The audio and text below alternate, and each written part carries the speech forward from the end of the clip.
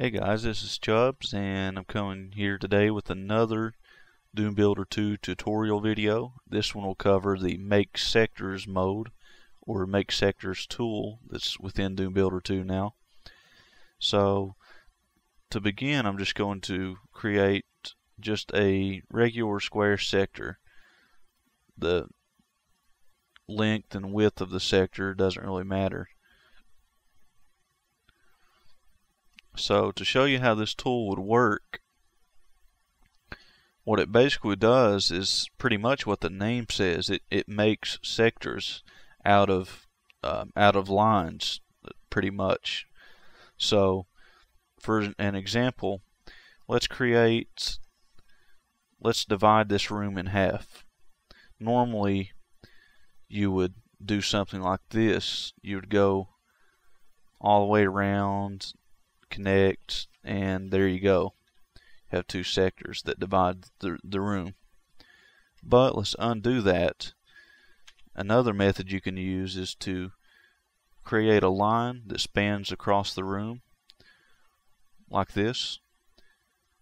However, notice that it's not a separate sector.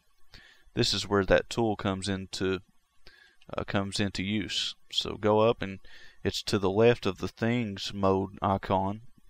It's right here. Click it once, and now click the sector that you want to create, and it will flash like that.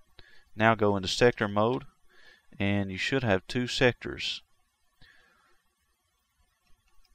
You can even do this to fix sectors as well. Like if you notice that a sector is broken, or if it's not showing up correctly, you can go into the Make Sectors mode tool and you can find the broken sector, and as long as it has at least 3 lines that are connecting to form a closed shape, you can click it, and when it does that little flash like that, that means that it's been turned into a sector. Then once you go into visual mode, you can verify it. As you can see, right there is the half that we've created. Raise it, lower it, change the brightness of it. You can do whatever. You can even use this to create lighting, for example. Like let's say we have let's undo that second sector. Let's say we have a torch that's on a platform up here. I'm going to use the Make Sector tool again. Make that a sector. So let's put a torch up here. Should be under light sources within Things mode. I'm going to make it a tall red fire stick. Put it right there. Let's make it so it's just barely fitting in this sector. And then let's put sort of a pillar here in the middle. It'll be sort of facing it like you can think of it as a diamond facing the light source. And then we're going to first create a line that stretches about like that, connect it to it, then do the same thing on this side, but let's make it go back sort of like this, and let's connect it to it. You may have to make some adjustments. That should be good for now. See how it's not a separate sector though? Go into Make Sectors mode.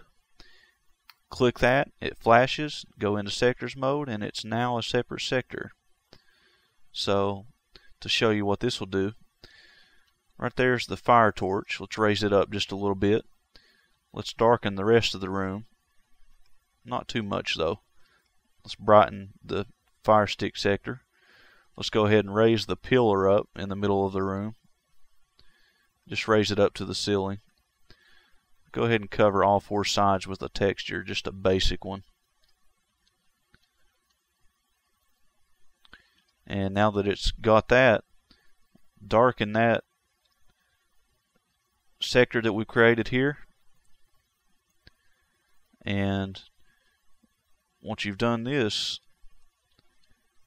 notice how it's it's almost like a 3D lighting effect now. The way that it creates a shadow back behind that sector. So that's a useful tool to create effects like that. It's a little bit easier to do than normal. And if you wanted to, you can even, like in this mode, you can change this sector so it flashes or it blinks randomly. But yeah, that's pretty much the make sectors mode in a nutshell. That's it practically it does what it says. It makes sectors for you, and it's going to help you a lot if you have sectors that don't work or that aren't already sectors, and you don't have to go back and retrace their shape or their dimension just to turn it into a sector now. So if you have any questions about that, be sure and let me know. And of course, thank you for tuning in.